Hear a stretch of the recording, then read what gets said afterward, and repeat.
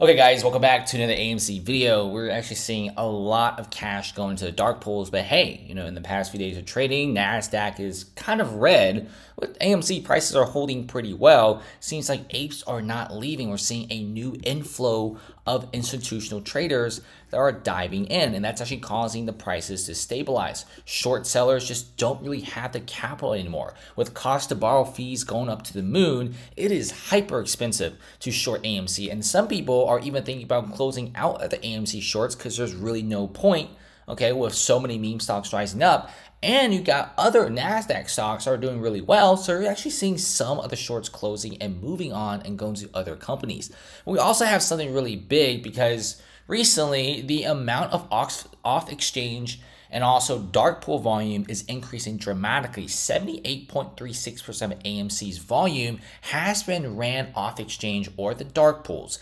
And that is insane.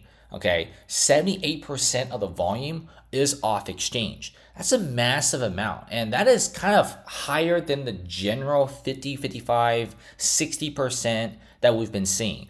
And who knows, we might even hit like 90% off exchange in the coming few days if there's a lot of retail interest, which there is. So just a lot of crazy stuff going on here. We're also seeing a lot of the traders being pretty frustrated because there's a lot of buy volume, but guess what? Prices aren't really going up. But the very least, prices aren't exactly going down either. If you want to talk about the short interest of the free float, well, it's still incredibly high, all right? Right now, 20-25% of the volume is still being shorted, and I think synthetics are slowly leaking in as well. So far, AMC apes may be on the right just by staying with the stock, because we're actually seeing a lot of Bed Bath & Beyond guys.